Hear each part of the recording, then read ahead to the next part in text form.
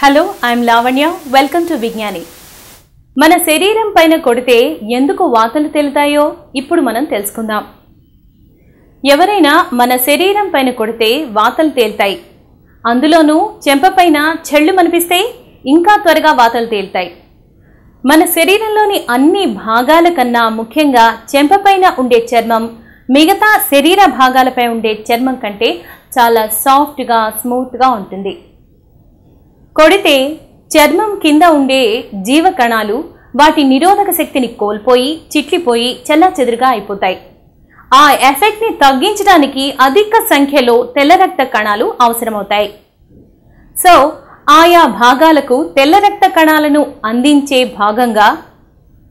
ఆ ఎఫెక్టెడ్ ప్రాంతానికి రక్త ప్రసరణ అనేది అధికంగా జరుగుతుంది అలాగే అక్కడ పగిలిపోయిన కణాల్లోని ద్రవం కూడా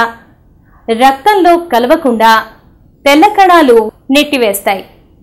ఈ ప్రాసెస్ లో ఎక్కడైతే చేతివేళ్లు బలంగా తాకాయో ఆ ప్రదేశంలో చర్మం కమిలిపోయి వాతలు ఏర్పడతాయి ఇదండి సంగతి